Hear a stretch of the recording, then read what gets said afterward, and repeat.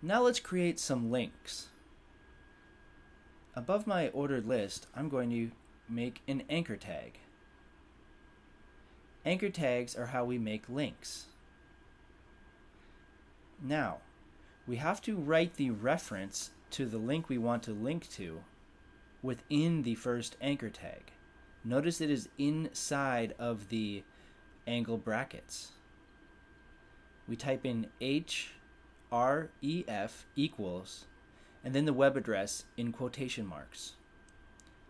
Within the two anchor tags, we then write some text. That text will be the link that the user will click on. You can download this document if you are confused and look directly at the code. Let's save this and preview in a browser. As you can see, our link is blue and underlined, and when we click on it, it takes us to the W3 Schools, a website that you should get to know if you are going to learn HTML.